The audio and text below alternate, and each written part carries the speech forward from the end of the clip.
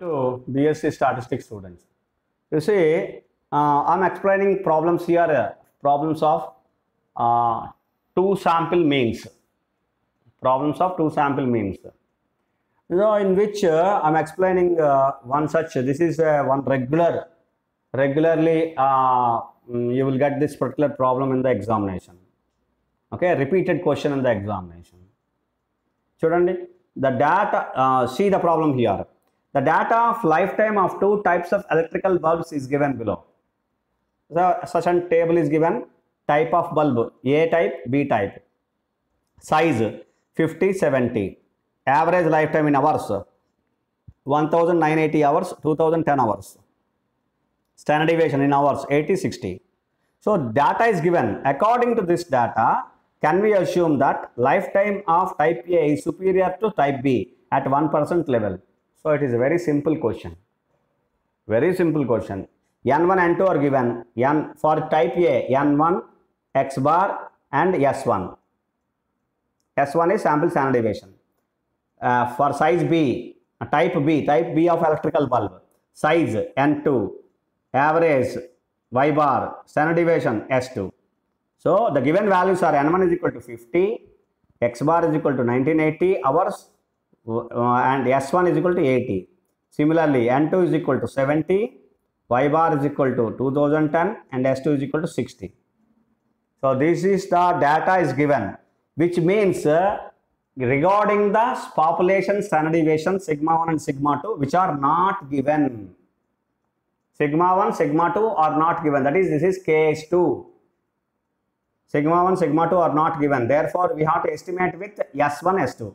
That is sigma 1 cron is equal to S1 is equal to 80 and sigma 2 cron is equal to S2 is equal to 60. It is going sigma 2 is estimated by sigma 2, that is S2. Sigma 2 cron is equal to S2 is equal to 60. Therefore, this is case 2. It is very clear. Now, we have to consider 4 important points. First one, null hypothesis. What is null hypothesis? H0, mu1 is equal to mu2. H0, mu1 is equal to mu2. That is, lifetime of the electrical bulbs of two types are equal. Why we are considering that? Question is given in that we have to test whether the lifetime of type A is superior to type B. According to the data, we have to test whether the lifetime of type A is superior to type B. Simply, you can remember that the type of electrical bulb A, that is type A of electrical bulbs are superior to the type B of electrical bulbs. That is, we have to test, for which you have to consider in the null hypothesis that always equal to, that is the lifetime of the electrical bulbs of two types are equal. The lifetime of electrical bulbs of the two types are equal, that is H0 mu1 is equal to mu2. Next, coming to the alternative hypothesis. Alternative hypothesis H1 mu1 greater than mu2. That is type 1 is superior, which means type 1 is superior. Whether we have to test type 1 is superior or not than to type B. Therefore, mu1 refers to type A. Lifetime of the average lifetime of the type A of the population. Mu2 average lifetime of type B of the population, second population. So, therefore, mu1 greater than mu2 means the lifetime of electrical bulbs of type A is superior to type B. Therefore, mu1 is greater than mu2. We should consider. That is, it is one tile test. Greater than, therefore, it is one tile test. So, these are the null and alternative hypothesis. Now, coming to the test statistic under H0. Test statistic under H0. What we have to consider? In the test statistic, we have to consider first of all which case it is. Here the case is sigma 1 and sigma 2 are not known.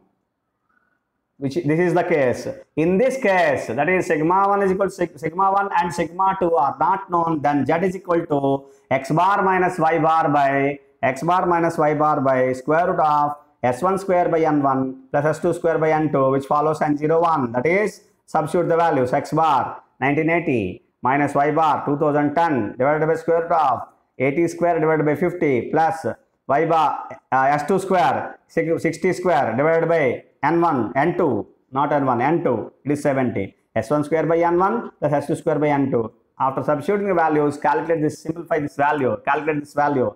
It is minus 2.24. So therefore, you have to consider in the fourth point comparison and conclusion, in which the point you have to calculate modulus of z is equal to, it is negative, then you have to consider positive because modulus of z is equal to 2.24.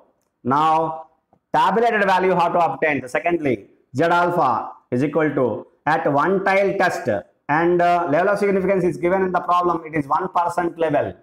You refer the problem, it was specified that it is 1%, test at 1% level.